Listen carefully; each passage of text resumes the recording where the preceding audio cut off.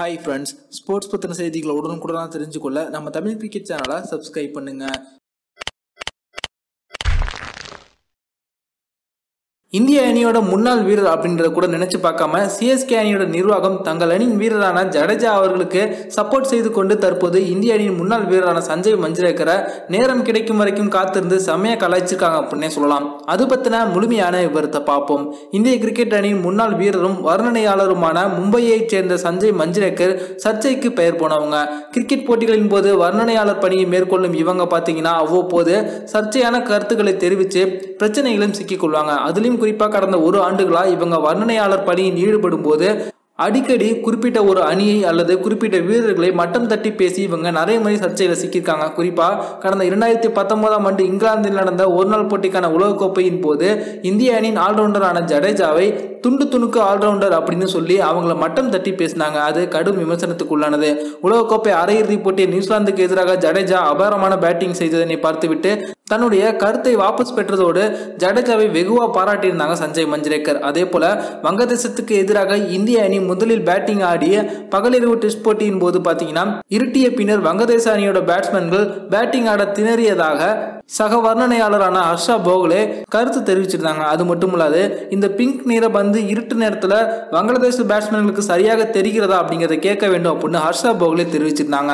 அதற்கு மற்றொரு சக வர்ணனையாளர் சஞ்சய் மஞ்சுரேக்கர் பார்த்தீங்கன்னா நீங்க வேண்டுமானாலும் அதை கேட்கலாம், ஆனால் கிரிக்கெட் ஆடிய அனுபவம் கொண்ட என்னை போன்றவர்களுக்கு அது அவசியம் ஏற்படவில்லை.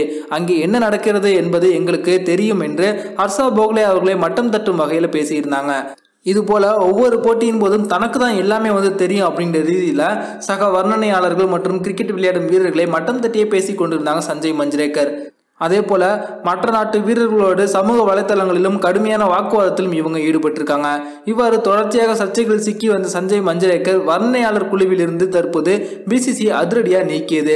சஞ்சய் மஞ்சுரேக்கரின் செயல்பாடுகள் அதிருப்தி அடைந்த பிசிசி அவரை வர்ணனையாளர் குழுவில் இருந்து நீக்கியிருக்காங்க அப்படிங்கிறது குறிப்பிடத்தக்கது. அதே போல ஐபிஎல்லில் வர்ணனை செய்யும் போது கூட இவங்க மும்பை இந்தியன்ஸ் அணிக்கு ஆதரவாகவே பேசினாங்க. குறிப்பா கிரிக்கெட் போட்டியில் வர்ணனையாளர் செய்யறவங்க அப்படின்னு பார்க்கும்போது அவங்க எந்த ஒரு குறிப்பிட்ட வீரருக்கோ அல்லது குறிப்பிட்ட அணிக்கோ ஆதரவாக தொடர்ந்து பேசக்கூடாது. ஆனா சஞ்சய் மஞ்சுரேக்கர் அவர்கள் மும்பையை சேர்ந்தவங்க அப்படிங்கிற காரணத்தினால இவங்க மும்பை இந்தியன்ஸ் அணியை மட்டுமே உயர்த்தியும் மற்ற அணிகளை தாழ்த்தியுமே இவங்க கமெண்டரி அதாவது வர்ணனையாளர் பணியை மேற்கொண்டாங்க. இதன் காரணத்தினால இவங்க மீது அதிகமான குற்றச்சாட்டுகள் எழ தற்போது பிசிசியின் தலைவராக இருக்கக்கூடிய சௌரவ் கங்குலி அவர்கள் அதிரடியாக நடவடிக்கை எடுத்து இவரை வர்ணனையாளர் குழுவில் இருந்து நீக்கியிருக்காங்க. ஜடேஜாவை இவங்க விமர்சனம் செய்திருந்ததன் காரணத்தினால சிஎஸ்கே அணியோட நிர்வாகம் பார்த்தீங்கன்னா இவங்க மீது சரியான கோபத்திலையும் இருந்திருப்பாங்க போல. தற்போது சரியான நேரம் இவங்களுக்கு கிடைக்கும் போது பார்த்தீங்கன்னா சமூக வலைதளத்தில் இவங்களை செம்மையா கலாய்ச்சிருக்காங்க சிஎஸ்கே.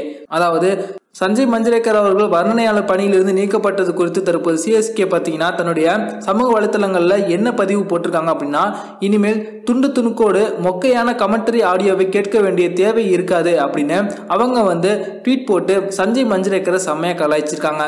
சென்னை சூப்பர் கிங்ஸ் அணியோட இந்த ட்வீட்டுக்கு தற்போது ஏராளமான ரசிகர்கள் ஆதரவு கொடுத்து வந்துட்டு இருக்காங்க. இந்த வீடியோ உங்களுக்கு பிடிச்சிருந்துச்சுன்னா லைக் பண்ணுங்க, ஷேர் பண்ணுங்க. நன்றி.